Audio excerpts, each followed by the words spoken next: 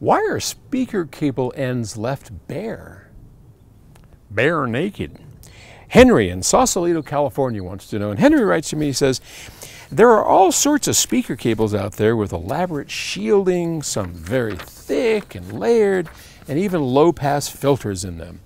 But then all of them terminate with exposed ends that are not then secured to binding posts, that are then secured to binding posts, well, we hope they are, that are not as well insulated on both ends. Moreover, the positive and negative binding posts are usually pretty close to one another.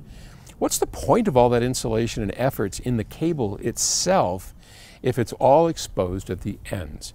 Don't you get potential noise or interference at these exposed points? Thanks. Well, you might think so, but actually no. You don't, because the amount of noise and energy in a room in anywhere near your stereo system is minuscule compared to the size of the signal going into the speaker. Okay, so you're talking about putting 20 volts into a speaker, 10 volts, 15 volts into a speaker, where the noise and the hums and the radio interference and all that crap, you're talking about millivolts, microvolts. I mean, you would never hear it in a million years. You couldn't. So that's the first answer to that question. The second answer is that I don't know of any speaker cables that are shielded.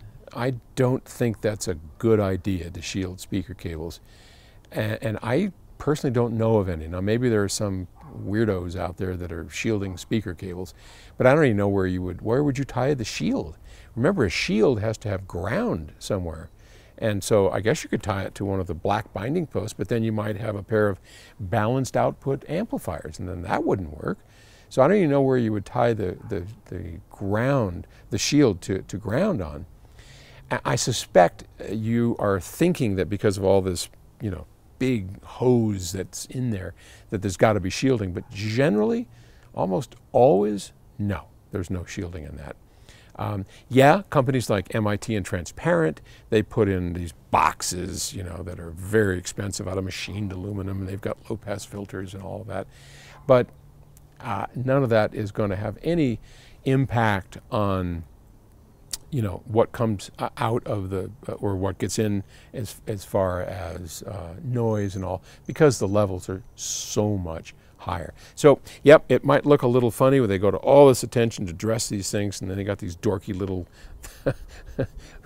wires coming out. And I know it sounds silly, but if you were to take that whole cable apart, those dorky little wires are all that's basically in there. Around it, it's got a lot of cotton and stuff to make it fat, and that's pretty much all there is that in there. So sometimes they're twisted, and because cables, there's 50,000 ways to make a cable, and everybody's got their opinion on what sounds great and what works great. But I think in general, you're never going to have a problem with that. So hope that answers your question. All right, I'll talk to you tomorrow. Bye.